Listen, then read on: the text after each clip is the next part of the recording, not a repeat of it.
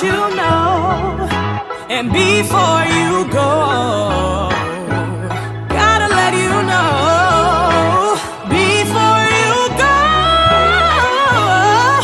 gotta let you know, gotta let you know, before you go, before you go.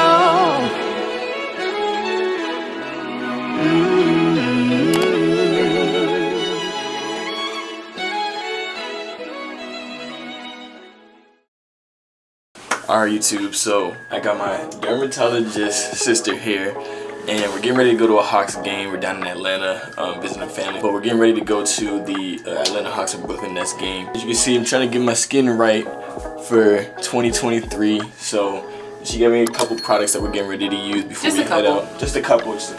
We'll have a whole skincare routine video coming soon, so if you like this one, make sure you tune in for the next one. But we got just a couple products. We don't have every single thing. Everything is back home. We're gonna do a little wash and go, I guess you could call it. Yeah. Wash and go skin edition. Right. And we're gonna head out to the game. But I just wanted to show you guys just a little bit of the products that she uses, and then that's what I'm gonna be using, so I can get my skin nice and clean. It actually doesn't. Yeah.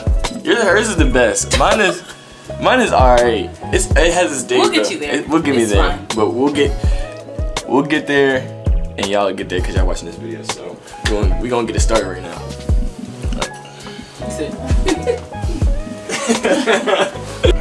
Alright, so you already know the first step. What's the first step? Oh, I gotta wash the face off. Right, exactly. Okay. So we're gonna use this Cetaphil. It's very, very gentle. If you have sensitive skin, it's perfect. Doesn't matter if you wear makeup, you don't, you work out all the time, you don't, you need to wash your face first. So that's how they be doing it. It doesn't work.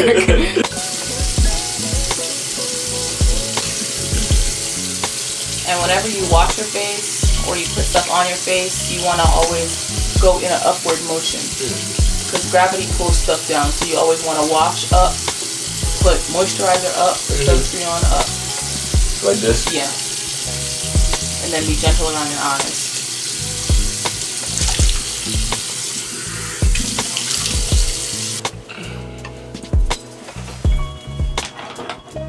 So you don't want to take off all the moisture on your face because if there's no moisture, there's nothing for your skin products to hold in.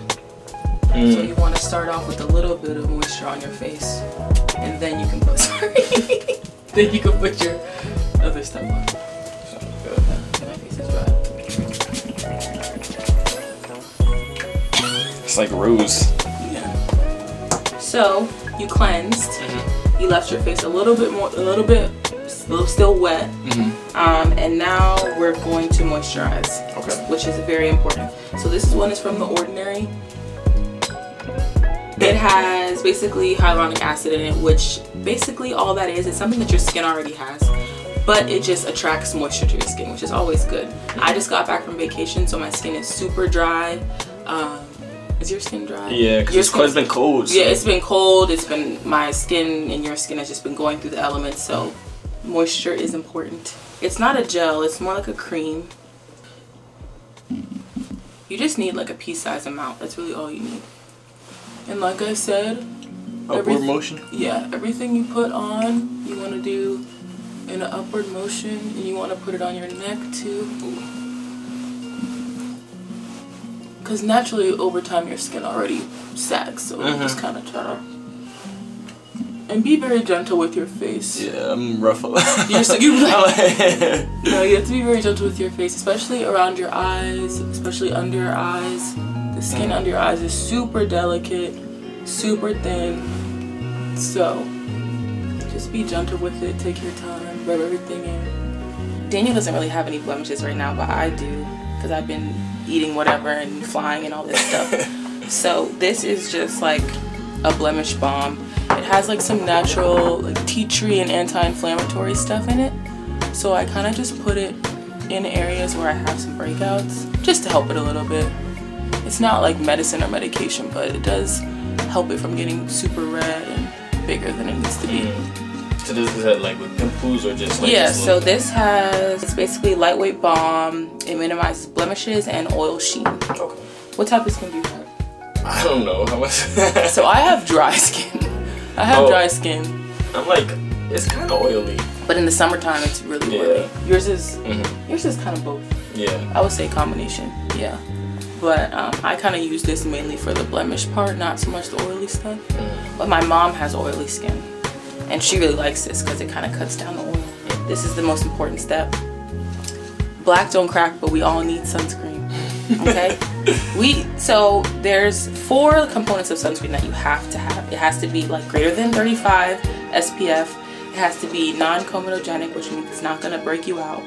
It has to be broad spectrum, which means that it's gonna take care of all the types of UV rays. So even the ones that are inside, the ones that are outside, the ones that come from your phone, all that stuff, broad spectrum. And then water resistant.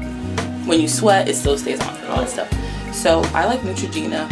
It's simple, it's dermatology tested, it's all that stuff, and it's not expensive. So you just gotta find one that melts into your skin. It doesn't give you a white cast because nobody likes to look like Casper. The rule is that you do 2 fingers, but I just do 1 just because this is a lot. Some people have bigger faces than but then if I'm doing my face and my neck, I do 2.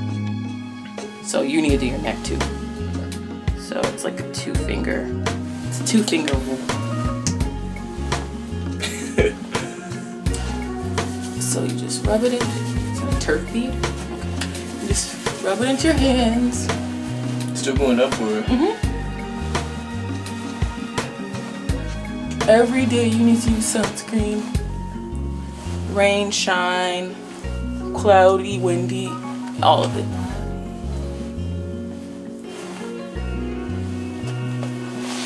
Then that's it. Alright. And you just make sure you put some stuff on your lips. Oh yeah, for sure. Because we can't be moisturized skin with ashy lips. That's it. Alright. Alright, well thank you.